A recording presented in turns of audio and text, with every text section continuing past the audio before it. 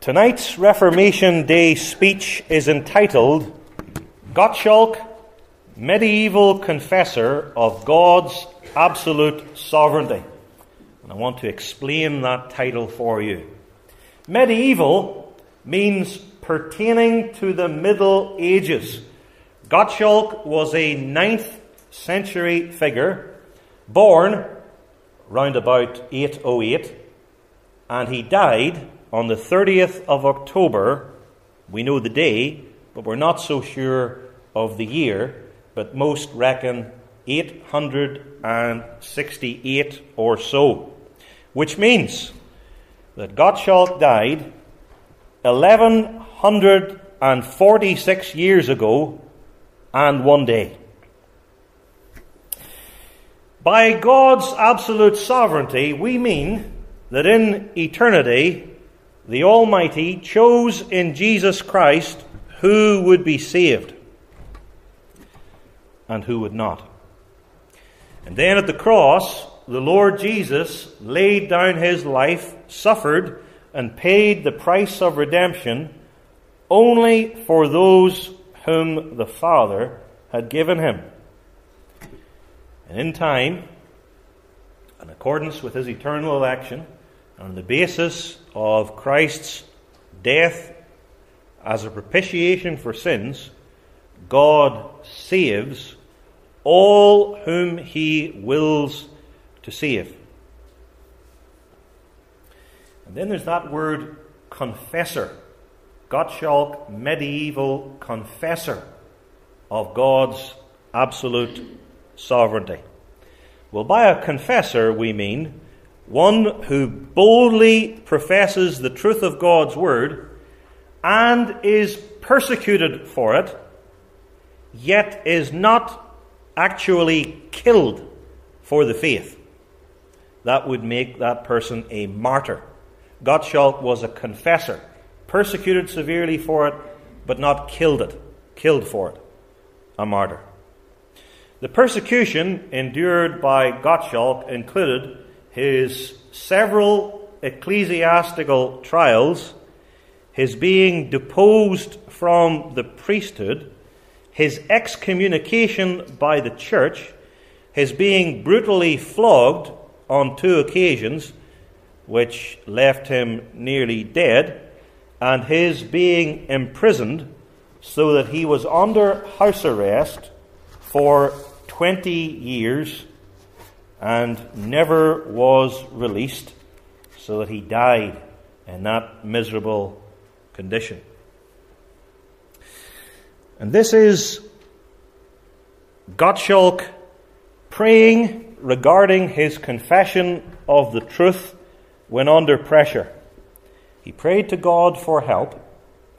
Through the invincible power of your gratuitous grace, that I may now truthfully and simply confess with my mouth unto salvation what from you, through you, and in you I have long believed in my heart unto righteousness. Romans 10.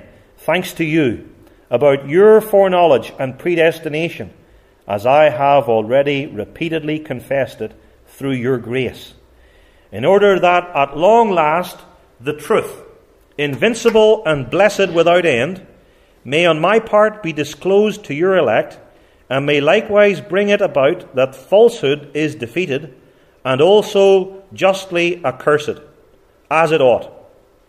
Amen. So now you understand the title, Gottschalk, Medieval Confessor of God's Absolute Sovereignty. And let me give you a very brief potted history of Gottschalk, emphasizing God's sovereignty in his life and the meaning of his name Gottschalk, which is appropriately God's servant. Gottschalk, God's servant. Gottschalk was born in the early 9th century in Saxony, Germany, the region where Martin Luther would be born over 6 centuries later.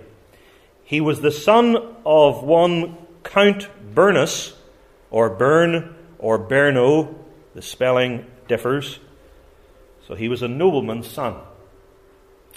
While only a few years old, Gottschalk was given to the great Benedictine monastery at Fulda in Hesse, Germany, all in accordance with the sovereignty of God, in order that he would be trained to be what his name said he would be, a servant of God.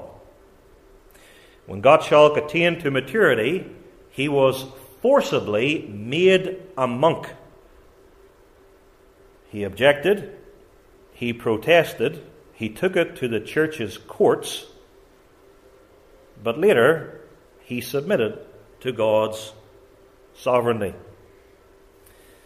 And then, through his studies of Holy Scripture and the great Augustine, he came to believe that he was truly God's servant in Jesus Christ because of God's sovereignty in salvation.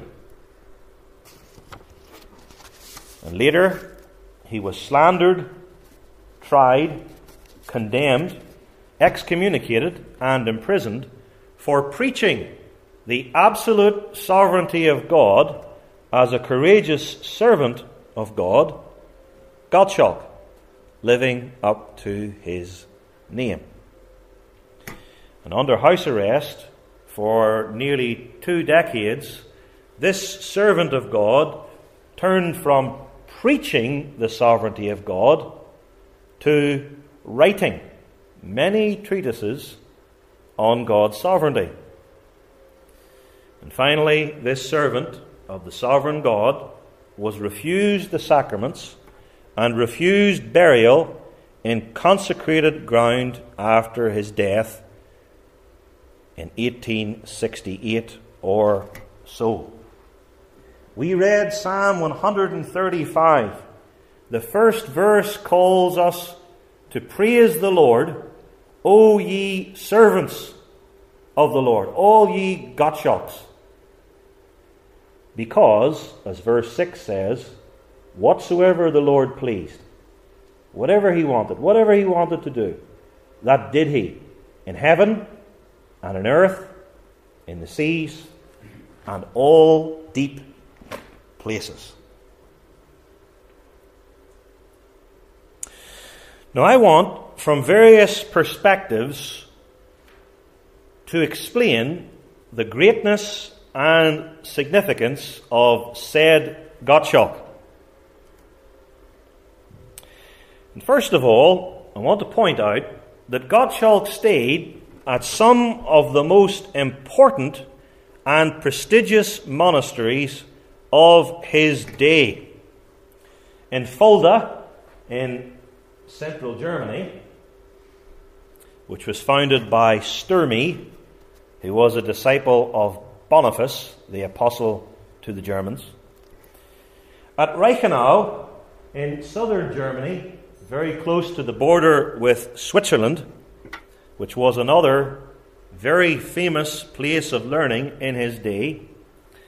And then at Corbie, up here in northeastern France, an important monastery with much intellectual activity and a very impressive library, where some great battles took place, also in the 9th century, on the subject of the Lord's Supper, in which a certain Ratramnus stood for what is now the Protestant and Reformed doctrine of the Lord's Supper in the main.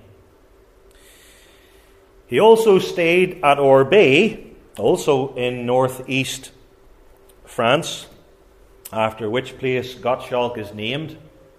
In the literature, he's typically called Gottschalk of Orbay.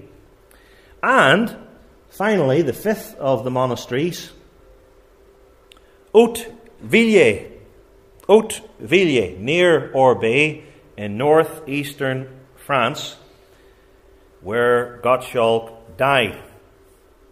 This is also the monastery where Dom Perignon, a Benedictine monk, over 1800 years after Gottschalk, would help develop Champagne. Now, through his training and studies at these monasteries with their libraries, Gottschalk developed and honed his God-given abilities. Gottschalk was a very noted poet, and most people reckon that Gottschalk wrote the dedicatory poem in the famous Ebo Gospels, which were produced at Haute-Ville. And this is the cover of the Gospel according to John. Gottschalk also wrote some hymns, and you can see the measure of the man in the hymns that he wrote. Very different from what people like to sing today. Freely you created me by your goodness. Freely create me afresh, I pray, and restore me to life. Freely you bestow your gifts, which is why we say they are by grace. O Holy Spirit, you bring instant life to those you breathe into. Together with the Father and his Son, you thunder forth, govern and give light. You increase and you quicken the faith which you grant to whomever you choose. And as well as poetry, Gottschalk wrote several books on grammar. But it's particularly for his theology, and especially his teaching on God's sovereign grace according to his eternal predestination, that he is famous. Other interests and topics in his writings include the Lord's Supper, on which he was very good. He was a friend of Ratramnus, who took the right view of the Lord's Supper. He wrote also about the Trinity, and there are questionable elements, sadly, in his teaching in that area. He was interested in the subject of the Antichrist and the beatific vision, a medieval way of speaking of the blessedness of the vision of God when one dies. Gottschalk also had a prodigious memory. This is the claim of Rabanus Maurus, who was an enemy of Gottschalk. He writes, Gottschalk is able to recite from memory all day long without any break, not only the Scriptures, violently twisted to his opinion, that's Rabanus Maurus' view, but also mutilated statements of Catholics. Take out mutilated. He was able to quote all day long statements of Catholics, and Catholics doesn't mean Roman Catholics. Catholics means the fathers of the universal church, especially in the West. Poetry, grammar, theology, aided and abetted by a prodigious memory. Now, through his labours, Gottschalk was very widely travelled for his day. He spent time in Germany and France, and then into Italy, and then to Croatia, which would, of course, have taken him through Slovenia, and through other parts of the Balkans, the former Yugoslavia, and even into Bulgaria. There are others who say, and I can't verify for this, that Gottschalk made it so far as Constantinople, Turkey, or Caesarea, Israel, or Alexandria, Egypt. Now, in connection with his travels, Gottschalk, this double predestinarian, was also involved in various ways in missionary work. Fulda, that monastery in the heart of Germany, Fulda, where Gottschalk was brought as a small boy, was the center of missionary work in Germany and to the east, because this swathe of Europe at this stage was pagan, as was Northern Europe, Scandinavia. So he was brought up in a missionary monastery. And then, not just involvement through interest and prayers and missions to the east, but involvement to the southeast with the Slavs there. Gottschalk went to Croatia and to the Balkans. This time, he was personally involved and he preached.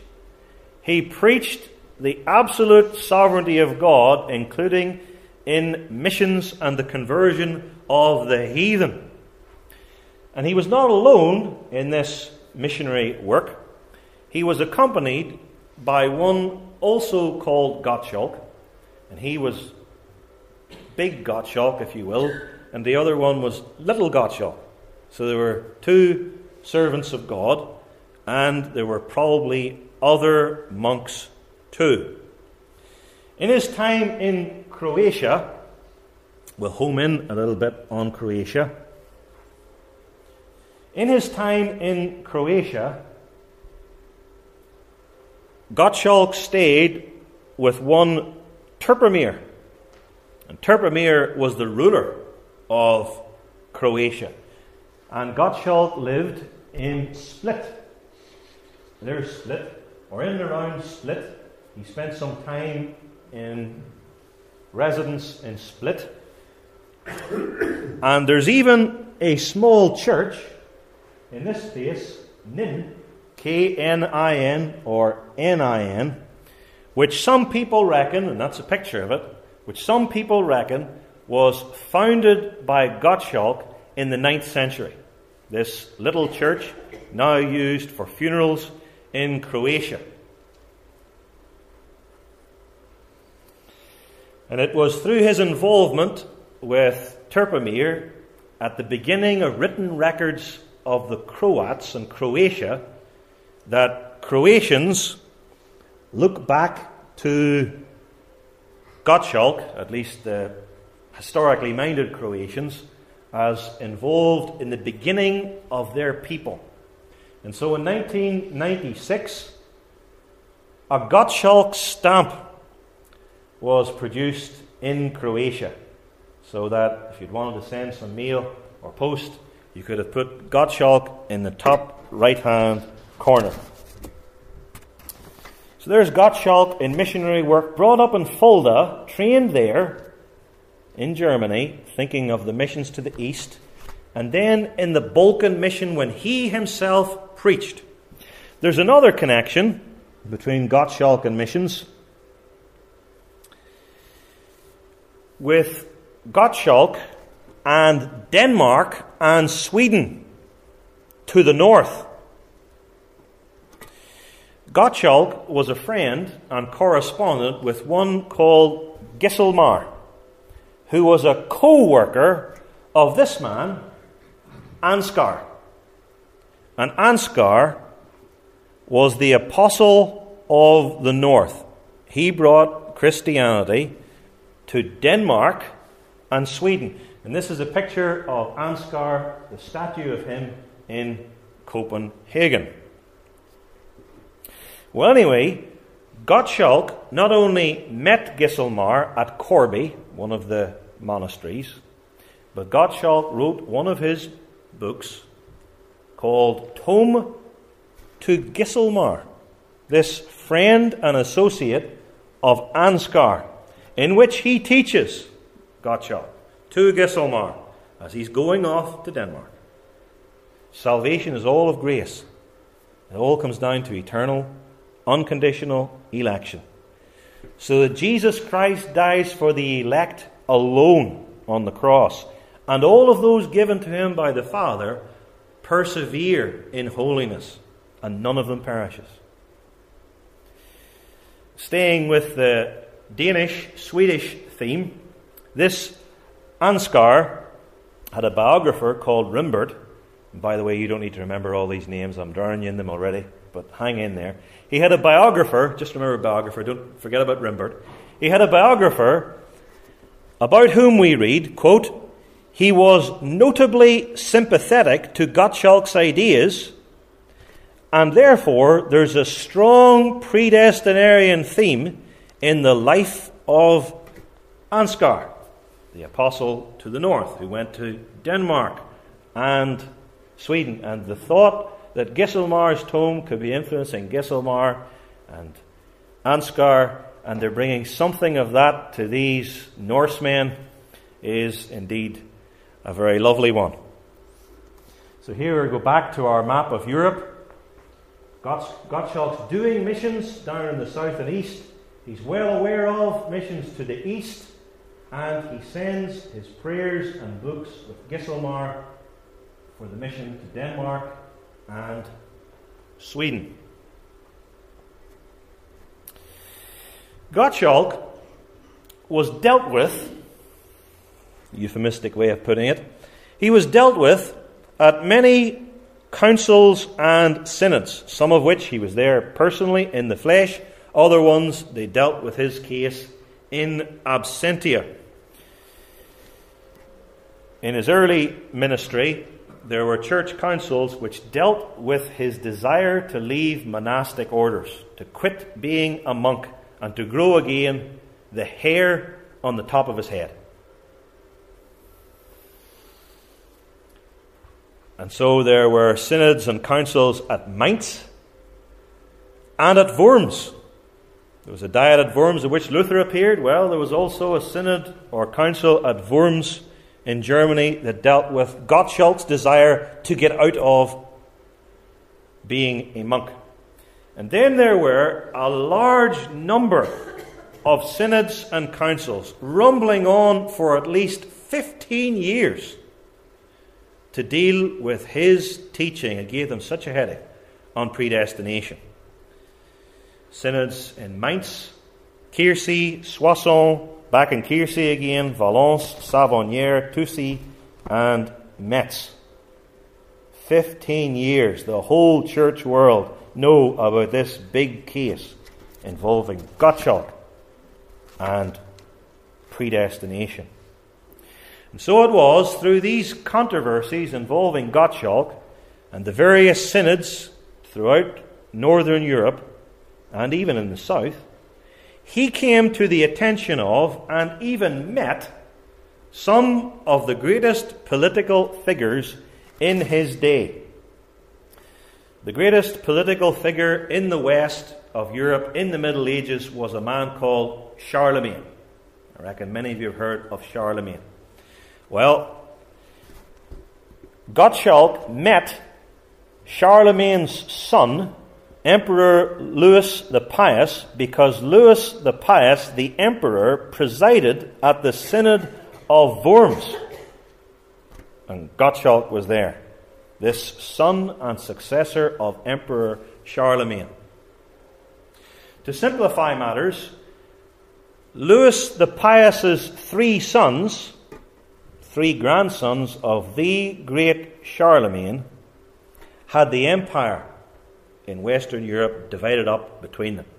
Charles the Bold took this swathe, Lothair took the middle swathe, and then we have Louis the German taking the east. And two of these three grandsons of Charlemagne presided at synods where Gottschalk was being tried. And the other one convened a council to deal with Gottschalk. You don't need to remember all the names, but you get the idea that from the lowest to the highest, and the really, really high, everybody knew about Gottschalk and what he stood for. I said earlier that Gottschalk laboured in northern Italy. Well, there he was protected by one called Margrave Eberhard of Friuli. And this man, Eberhard, married the granddaughter of Charlemagne. So wherever he goes, he's dealing with the grandsons or the granddaughter of Charlemagne. And then Gottschalk from Italy, under the protection of Eberhard, preached in northern Italy, and preached into Austria, and even again into southern Germany, into Bavaria, round the Munich area. All the while, and we're dealing with many years here, he is preaching double predestination widely and gaining many converts.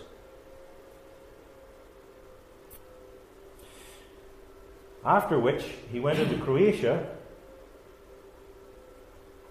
and was protected and friendly with Turpomir, the ruler of Croatia, who founded his own dynasty and who defeated the forces of the Byzantines from Constantinople in a battle. So he's rubbing shoulders with some very mighty figures, but then he himself was the son of a count. So he was the son of a minor nobleman, Brno. Now, obviously enough, if he's in contact in various ways with the leading civil rulers, which you probably wouldn't have expected, he is definitely getting even closer and more personally involved with the most prominent churchman of his day.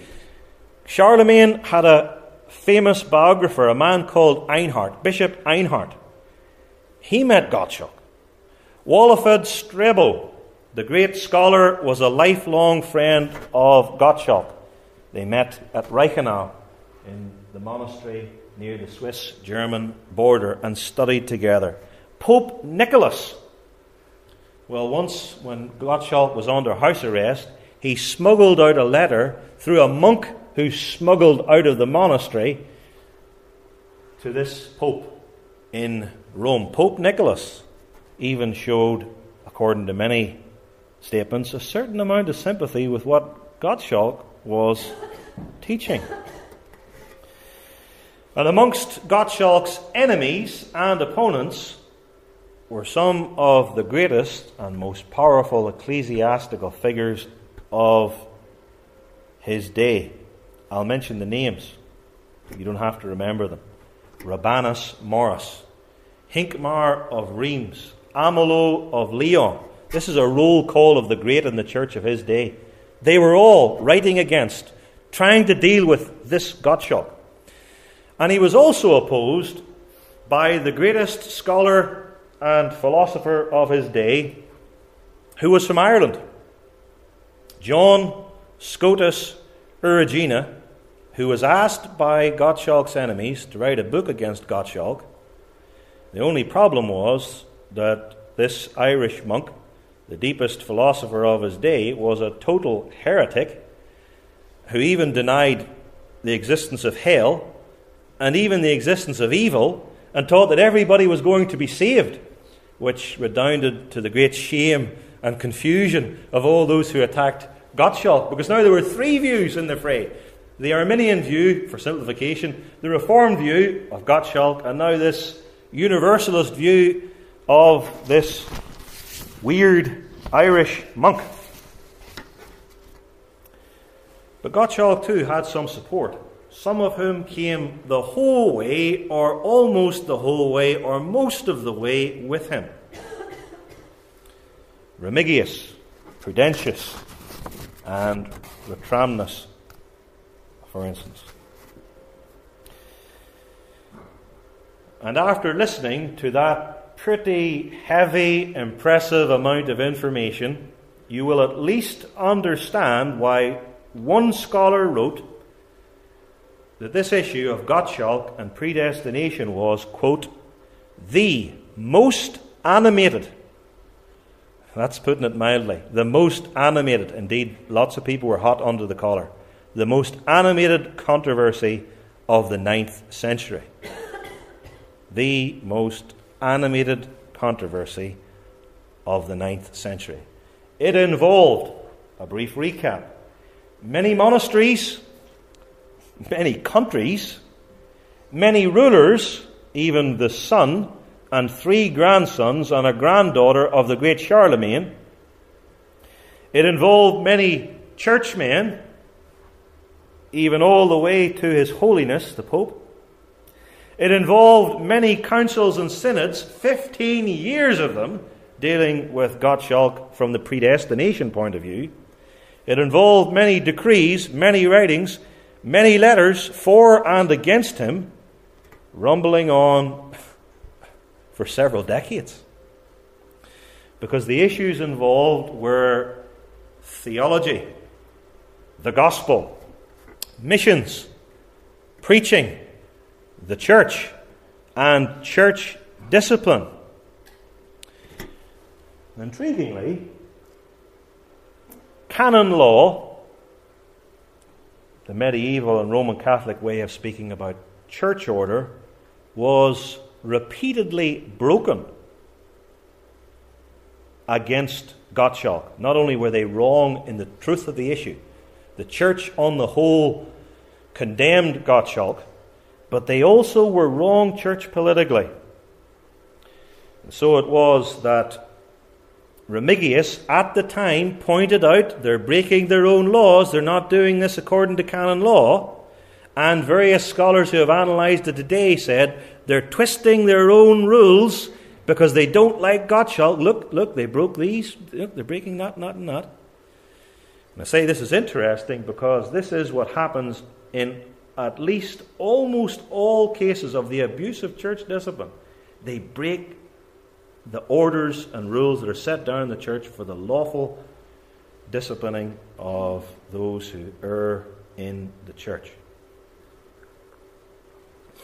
And the reason, of course, for all this controversy is it's dealing with what is the great subject in the Christian church, the absolute sovereignty of God. It's always controversial because the devil hates it. And it's always controversial because the departing church and churches cannot stand it. They're always trying to wriggle round it. And then comes what the church really hates, Gottschalk. That is, a preacher and a defender of this truth who is learned and resolute.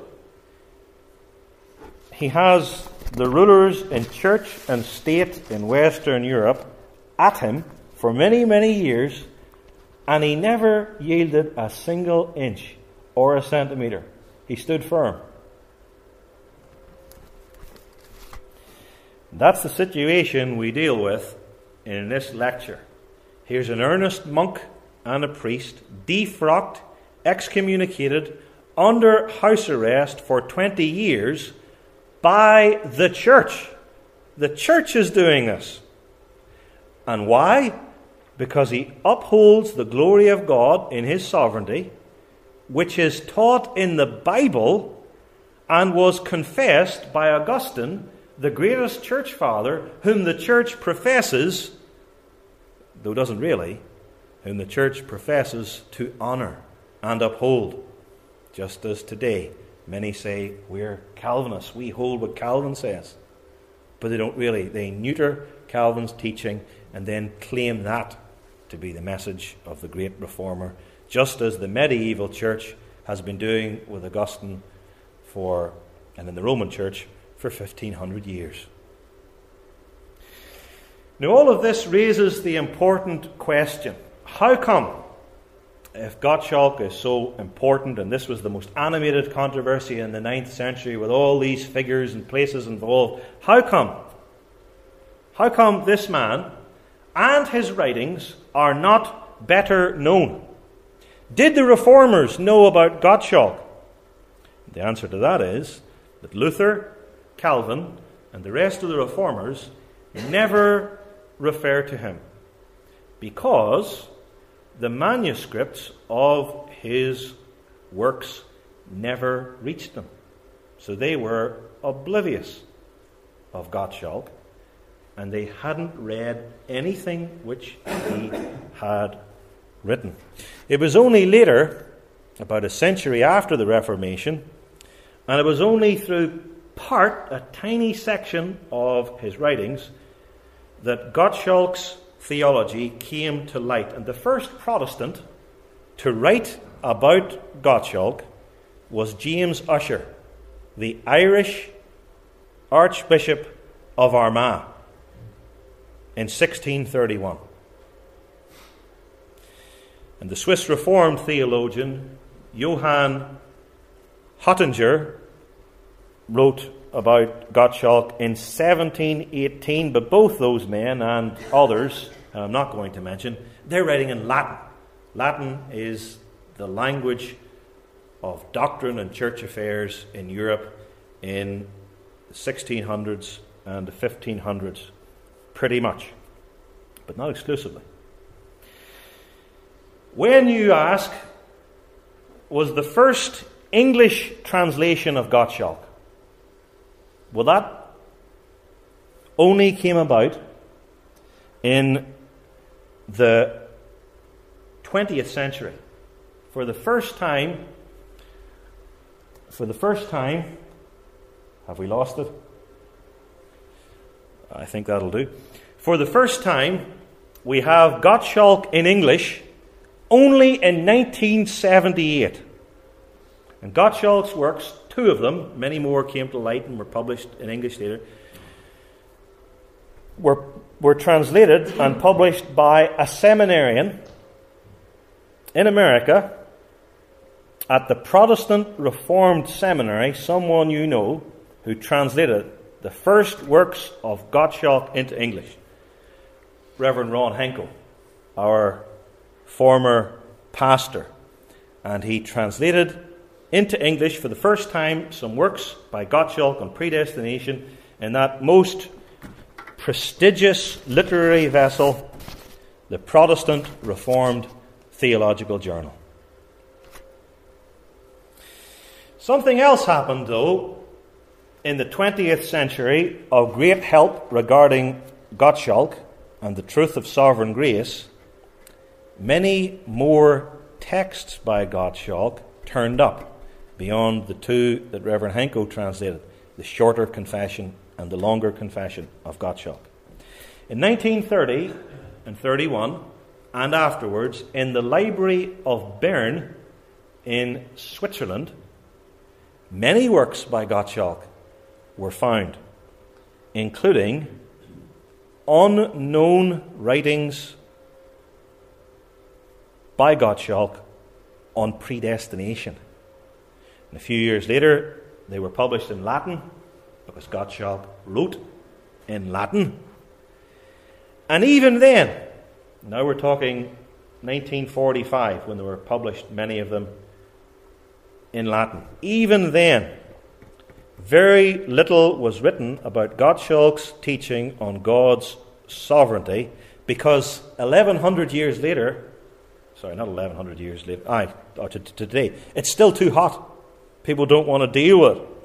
But now, in 2010, we have this book, picture on the screen, which contains all of Gottschalk's writings on God's sovereignty in one convenient volume, along with some additional writings by his opponents at the back, by Victor Genke and Francis X. Gummerlock. One a Russian, Genke, and the other an American, Gummerlock. And they're working together.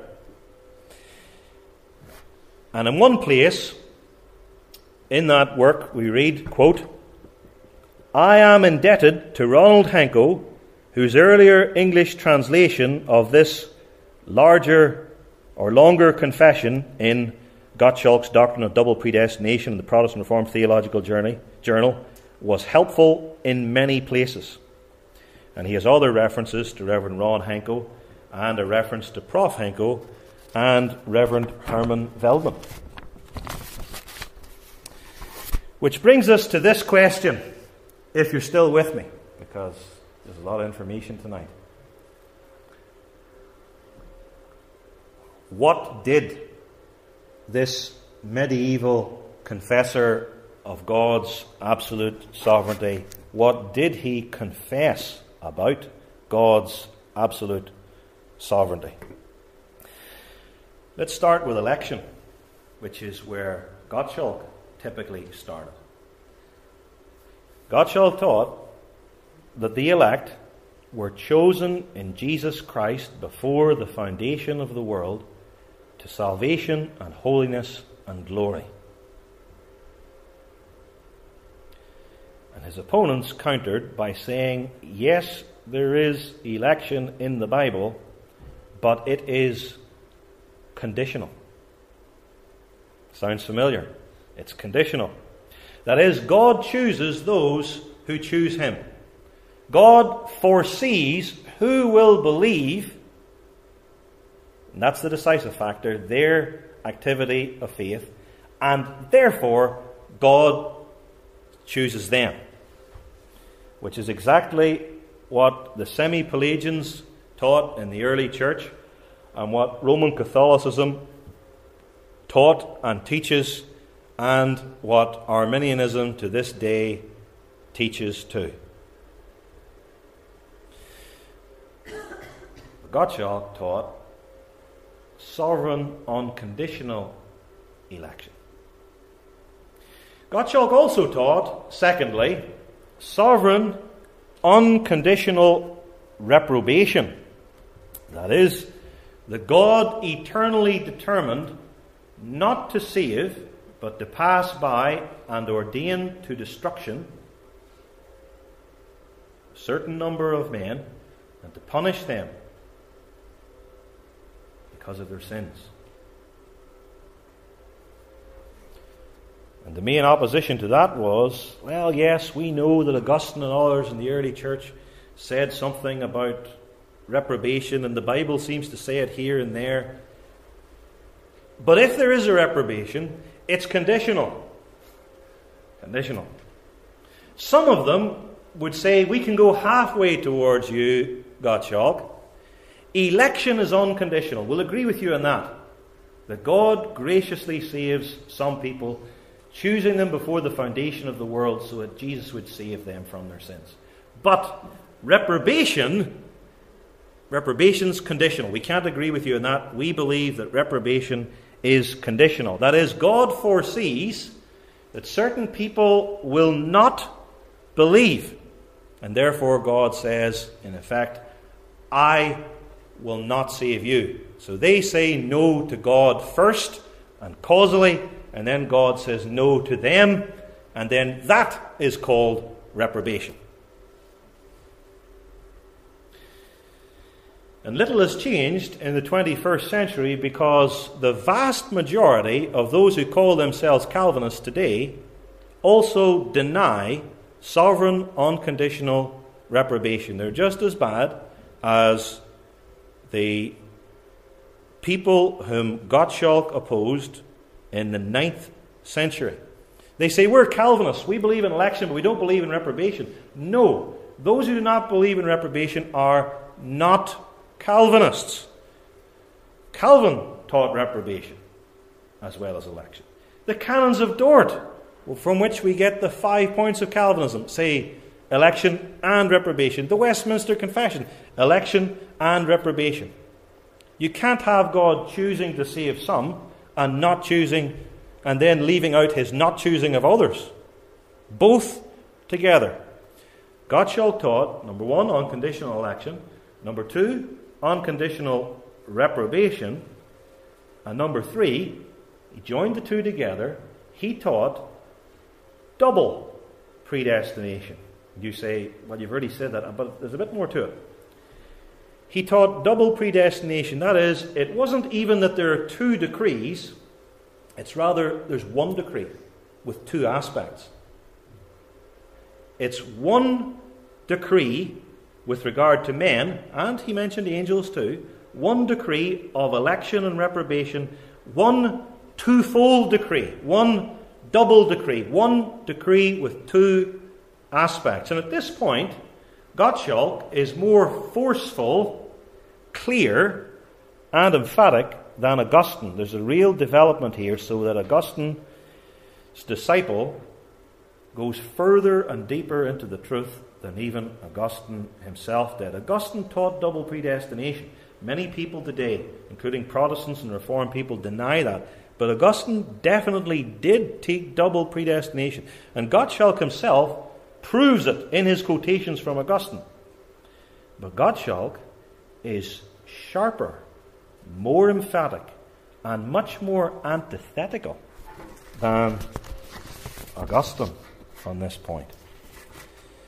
And if I were to ask you here, what do you think people said to this? Your guess would, in all likelihood, be right. They'd say, so God decrees who's going to be saved, who isn't, as one double decree. That makes God the author of sin. That's exactly what they said in the 9th century. Just as they said it at the time of the Reformation, in the 16th century, just as they say it today. That makes God the author of sin. And you can explain till the cows come home, and they don't want to know. And with regard to man, they said, this is what they were saying in the 9th century. They said that makes man a stone or a stock. And the canons of Dort respond to that, and Calvin respond to that, and we can answer that time and time again. But they said the exact same old tired argument. When I say tired argument, it was a tired argument 1,200 years ago. It was a tired argument over 1,500 years ago when Augustine was dealing with it. And it's still coming around. And then they used what's called the lazy argument. The lazy argument. That is, well, if I'm going to be saved, I'm going to be saved. If I'm going to be lost, I'm going to be lost. May as well do nothing. That's not what we teach. No. God elects, and God reprobates, and God comes to you with a command. And He says, you must repent and believe. You don't jump ahead into God's inscrutable, invisible decree. You face God's commands, and He commands you to turn from your evil way and receive life in Jesus Christ. Unconditional election, unconditional reprobation in one double decree, which leads Gottschalk to this fourth truth. Gottschalk taught emphatically, repeatedly, that God's saving desire is always and only effectual. God saves all whom He desires and wishes and wants to save. And God does not desire or wish or want to save everybody. He was crystal clear in that, even more emphatic and forceful than Augustine. And when you read Gottschalk's writings, neatly brought together in this fine book, you will see that though he quotes many, many scriptures to make this point, he especially quotes two. The very same two that Augustine kept quoting time and time again. Psalm 135 verse 6, which we read earlier. Whatsoever the Lord pleased, whatever He wished, whatever He wanted, that did He in heaven and in earth and in the seas and in all deep places. And the other text was Psalm 115 verse 3. But our God is in the heavens. He hath done whatsoever He hath pleased. And when you read Augustine, you'll also see not only those two scriptures, but many more. But you will see that he particularly brings in two divine attributes. And the first one is God's immutability. He quoted James 1 verse 17 and many other texts, that with God there is no variableness, no shadow of turning, no variableness whatsoever. He's unchangeable. He unchangeably desires to save certain people, and He never even for a while wants to save those whom He has decreed He will not save. He's unchangeable, absolutely immutable. The second thing that he makes clear is that God is omnipotent, all-powerful. Whatever God wants to do, He does it, because He's God. You and I have limited intellects. Our arms are weak. We don't have money. Our health is variable. All sorts of things happen which take us unawares. There are many things that we want to do, but we can't do. God suffers from no such limitations. Whatever He wants to do, because He's perfectly blessed, He does it. And nobody can stay His hand, or say unto him, What doest thou? As Paul says in Romans 9, who hath resisted his will? Nobody. So it is that Gottschalk said, all I'm doing is teaching what Augustine said centuries ago. This is the teaching of the great Fulgentius of Rusp, who was the leading North African bishop in the 6th century, who strongly opposed this notion that God wants to save everybody, but apparently hasn't the strength for it and can't do it because there's all sorts of contradictory notions in the being of God. And Augustine said, and Gottschalk said at this point, this is Catholic teaching. This isn't just one strand in the church. This is the one and only teaching that there should be in the church. This is Catholic. That is, this is universal. This is what the best people in the church have always taught, and the other teachings are error. And he even said that those who opposed him on all these points were teaching heresy, contrary to the Scriptures, contrary to sound theology, and contrary to the true Catholic tradition in the Christian church, as summed up in Augustine and developed by Fulgentius of Rusp and others.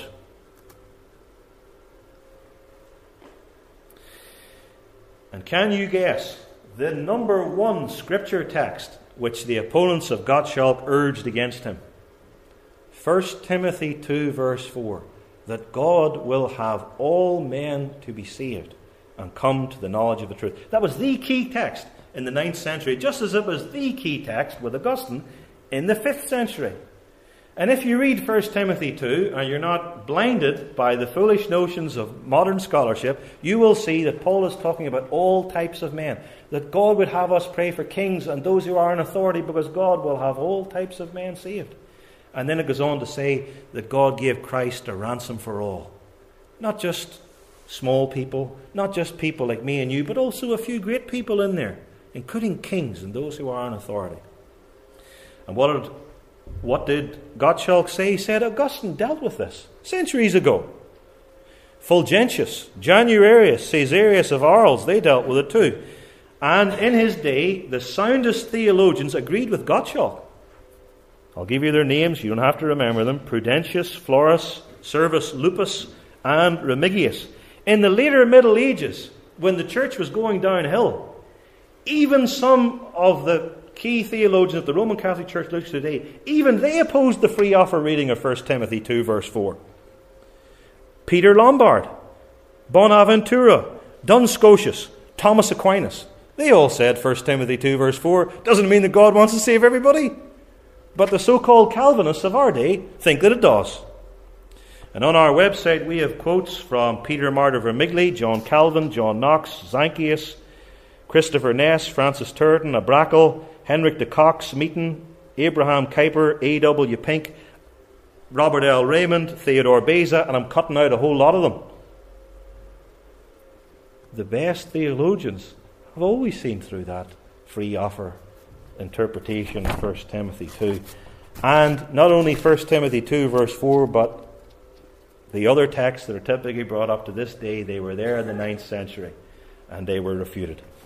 Moving on then, unconditional election, unconditional reprobation, double predestination so that God's desire is always done in saving whom he wills, limited atonement. Gottschalk taught that Jesus Christ most definitely only laid down his life and suffered for the elect alone, and that in no way, shape or form or sense did Jesus Christ suffer or die for anybody but the elect. In fact, Gottschalk in the 9th century is stronger than anybody pretty much in the 16th century. And amongst the many texts that he appealed to, John 17 verse 9. I pray not for the world, Jesus said, but for they whom thou hast given me. And Gottschalk points out if he doesn't pray for them, he's hardly going to die for them the next day. He's a priest. If he isn't interceding for them, he's not offering a sacrifice for them. And Gottschalk makes many solid arguments. I want to come to them now. Many solid arguments. No, that's not the one we're looking for. I should have read that one earlier, but I forgot. Likewise, the Apostle Paul says about the redemption of only the elect. And then he quotes Galatians 3:13. Christ redeemed us from the curse of the law, having made a curse for us. Therefore, if Christ redeemed the reprobate from the curse of the law, having been made a curse for them, then they therefore will not be cursed reprobates, but entirely blessed. However, the reprobate will not be blessed, but rather it is evident that they are securely accursed. To them the Son of God is going to say, Depart from me, ye cursed ones, into everlasting fire. Therefore Christ did not redeem the reprobate from the curse of the law, nor was he made a curse for them. Likewise, the apostle says, Romans 8:31 and 32, If God is for us, who can be against us? He who did not spare his own Son, but gave him up for us all, how will he not also give us with him all things? Therefore, if God gave his Son even for the reprobate, then he has given to them with him all good things, and through this also eternal life. But he has not given them all good things. Therefore, he did not give up Christ for them. And this next quotation, Gottschalk argues similarly from Romans 5, verses 8 and 9. And can you guess, and I think you can, what the main objections to Gottschalk's bold biblical teaching on particular redemption of the elect alone, the main objections rested upon two words. One word was world, and the other word was all. They say, but Jesus died for the world. But Jesus died for all. And by world, they mean everybody head for head. And by all, they mean every human being that ever lived. Gottschalk quotes Augustine, speaking about two worlds. Here's Gottschalk quoting Augustine. The whole world is the church. He's referring to certain Bible texts. And the whole world hates the church, referring to other Bible texts which use the word world. Therefore, the world hates the world. The hostile world, I'll add the world of the reprobate, hates the reconciled world, the world for whom Christ died. The condemned world hates the saved world. The polluted world hates the cleansed world. Likewise, 1 Corinthians 11:32, there is a world about which the apostle says, lest we be condemned with the world. For that world the Lord does not pray, John 17 verse 9, for he is not unaware of that for which it has been predestinated. There are two worlds. The word world in the Bible sometimes refers to the world of the ungodly, and sometimes the world of the elect for whom Jesus died, just as there are, to take the language of Augustine, two cities, the city of God and the city of man. And in that connection, his opponent said, but surely since God the Son became a man and we're all men, then Jesus became incarnate for everybody. And Gottschalk pursues it to his logical end. He says, Jesus Christ only really became incarnate for the elect. Just like Isaiah says, for unto us a child is born, and unto us a son is given. One more step. For Gottschalk, there is no such thing as free will. The totally depraved man can never choose the good, what pleases God, or Jesus Christ, because, and he keeps quoting this verse, John 8 verse 34, man through the fall is a slave of sin, and sin won't let him make that choice. It takes irresistible grace to give a man a will to believe in Jesus. And so, the 5 points of Calvinism, TULIP, are very obviously and in their entirety taught extremely forcefully by Gottschalk in the 9th century. Total depravity. He believed in it. All mankind, but for grace, are slaves of sin. There is no free will. You, that's the T taken care of, you, unconditional election.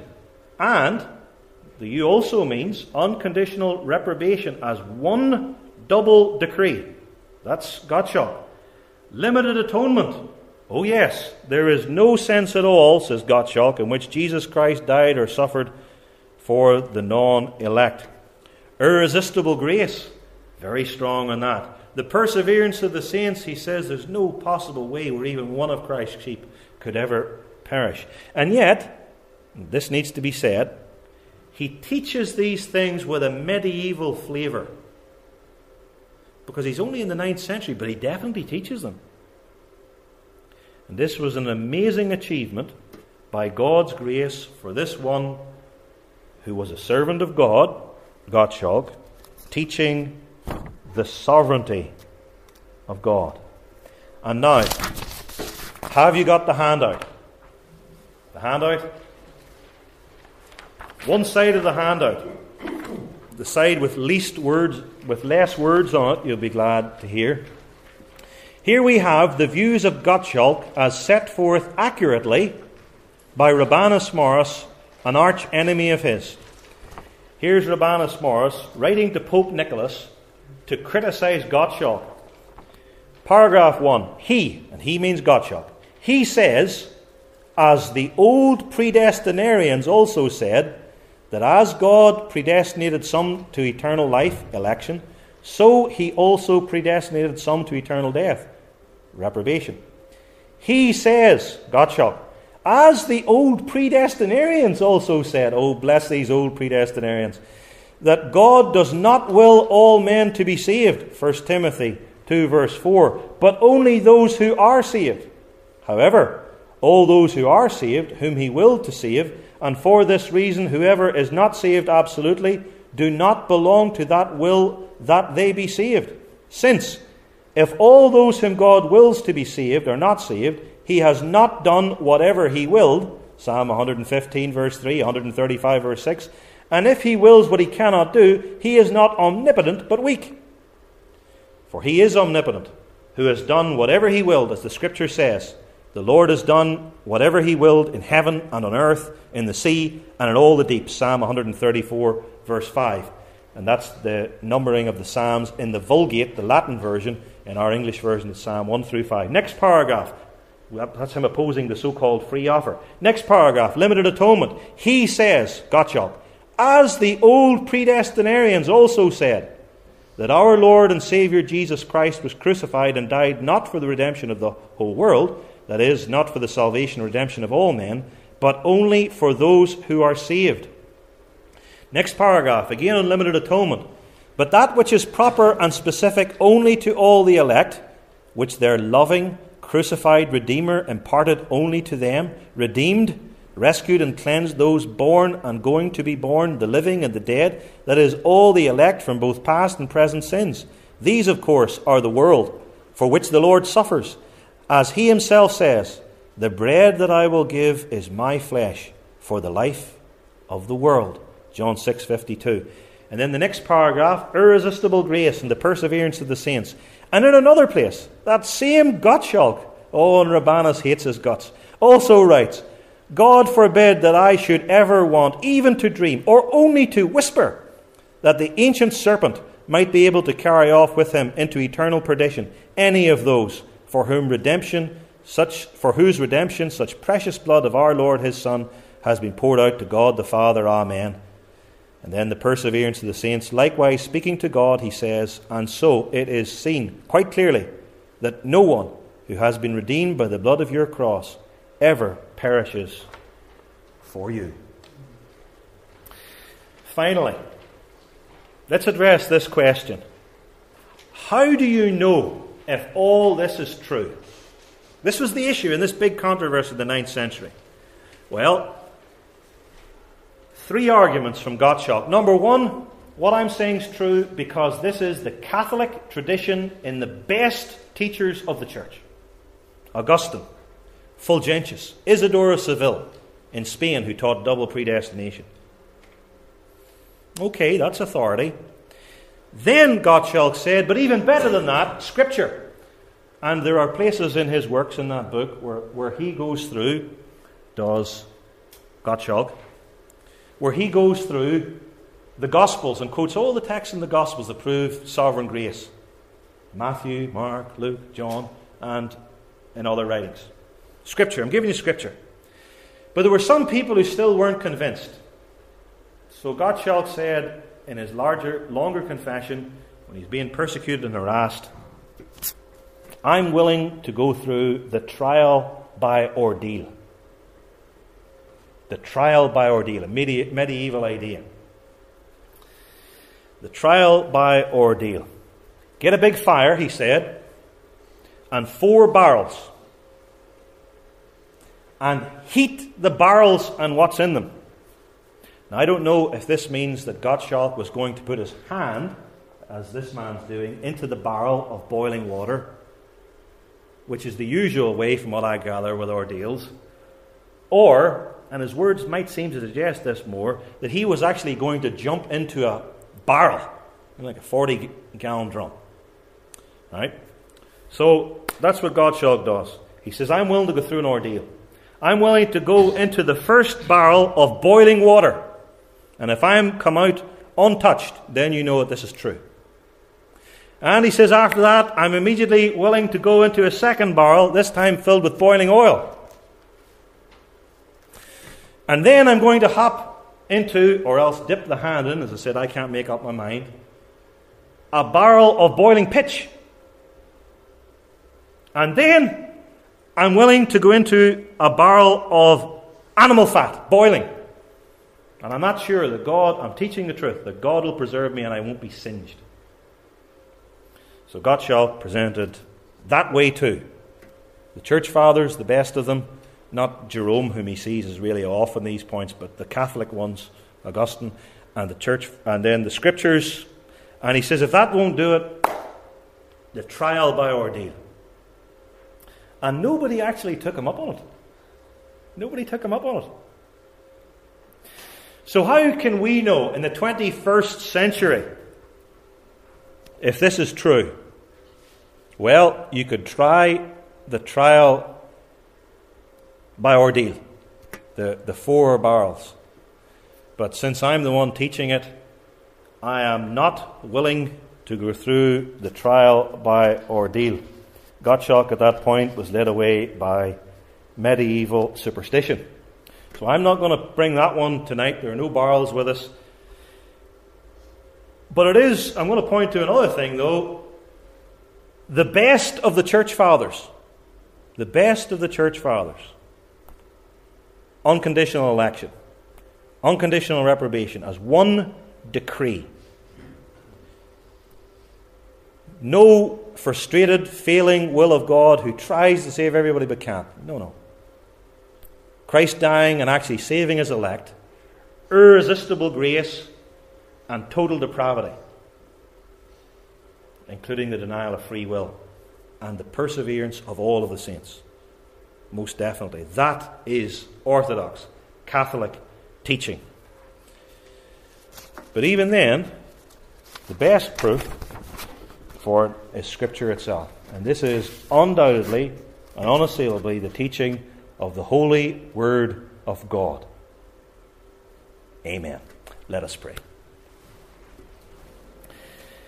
Our Father in heaven, we pray that Thou would bless this word to us, that we may fear Thee in our hearts, and that we may stand for the truth as Thy servant did in the 9th century, the truth which has even been developed in many other regards since the 16th century Reformation, that we may be the true sons and daughters of the Christian Church. Give us this faith and hope and love, and forgive all our sins and weaknesses. For Jesus' sake, amen.